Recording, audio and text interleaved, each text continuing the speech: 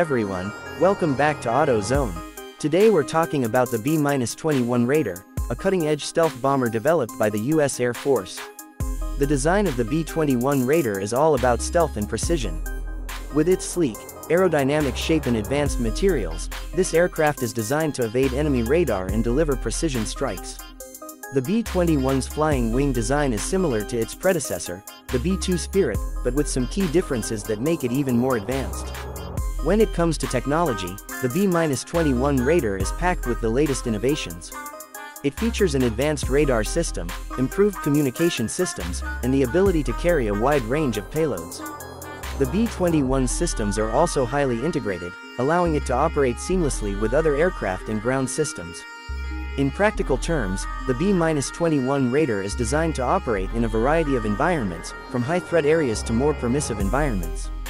Its advanced stealth capabilities and precision strike abilities make it an ideal platform for a range of missions, from strategic deterrence to tactical strikes. So, how does the B-21 Raider perform? With its powerful engines and advanced aerodynamics, this aircraft is capable of flying at high speeds and altitudes. Its range and payload capacity also make it an extremely versatile platform, able to carry out a wide range of missions.